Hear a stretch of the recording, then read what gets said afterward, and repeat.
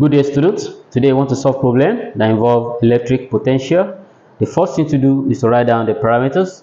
We have several formulas under electric potential, but what we need to do to write down the parameters to give you the formula to use. We have calculate the potential at a point as V. Distance is 40 centimeter, and convert it to meter by dividing by 100. You have 0.4 meter. Some students often ask, how do I just divide by 100? 100 centimeter to 1 meter. Now 40 centimeter to x. The centimeter will be in one side. We are looking for the meter in another side. You cross multiply x times 100 centimeter equals 40 centimeter times 1 meter. Divide both sides by 100 centimeter. 100 centimeter. This cancels this. Centimeter cancels centimeter. 0 cancels 0. You are left with meter. X equals 4 times 1, that's 4, divided by 10, which is 0.4 meter. That's how we got our 0.4 meter. The charge Q equals 3 times 10 raised to the power minus 6 coulomb.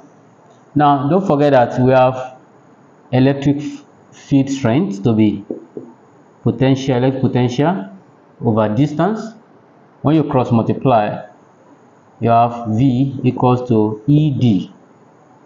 And expression for electric field intensity is Q over 4 pi E naught D squared times D. D cancel one of the D. You are left with Q over 4 pi E naught D.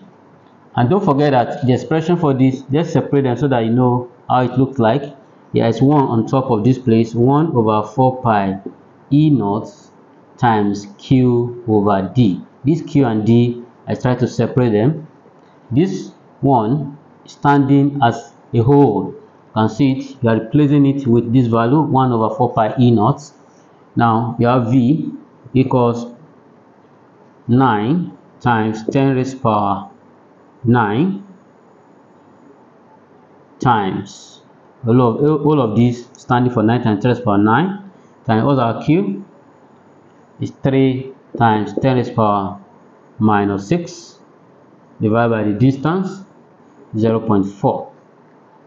Okay, now let's multiply 9 times 3, that's 27, times 10 raised to the power 9 minus 6 indices divided by 0.4.